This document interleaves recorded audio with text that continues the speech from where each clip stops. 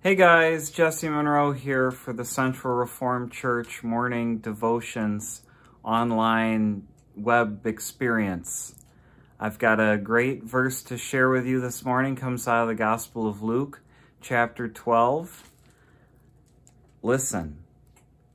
He said to his disciples, "Therefore I tell you, do not worry about your life, what you will eat, or about your body, what you will wear. For life is more than food, and the body more than clothing. Consider the ravens. They neither sow nor reap. They have neither storehouse nor barn, and yet God feeds them. Of how much more value are you than the birds? And can any of you, by worrying, add a single hour to your span of life? If then you are not able to do so small a thing as that, why do you worry about the rest?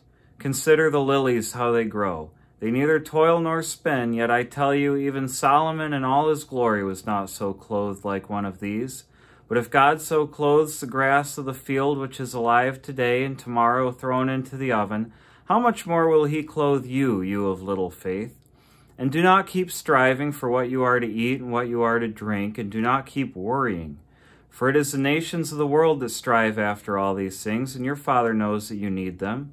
Instead, strive for his kingdom, and these things will be given to you as well. Do not be afraid, little flock, for it is your Father's good pleasure to give you the kingdom. Sell your possessions and give alms. Make purses for yourself that do not wear out, an unfailing treasure in heaven where no thief comes near and no moth destroys. For where your treasure is, there your heart will be also." I think these are great words of assurance. The last few weeks have been full of new things, and with new things and changes comes a lot of anxiety. And I know that I'm not the only one sharing in some of these anxieties and changes and challenges. Some new things that I've experienced, and I've never had supply shortages. Going to the store and being out of something is not in my realm of experience, life experience, and that's a new one for me.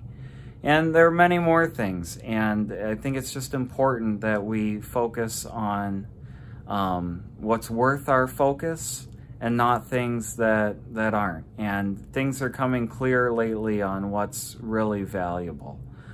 So don't worry. There's really that's the title of that chapter is Don't Worry. Everything's taken care of already, the big picture at least. Our salvation, our needs are met. Let's not worry about that. Let's worry about what we can change and what we have effect on.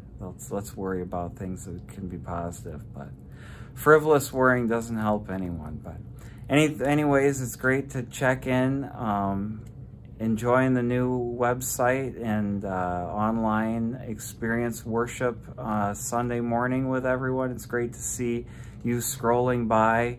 As it says, I'm watching with you and seeing all your good mornings and Sunday mornings. So keep up, stay in touch, stay well on behalf of myself and the deacons and the consistory at Central.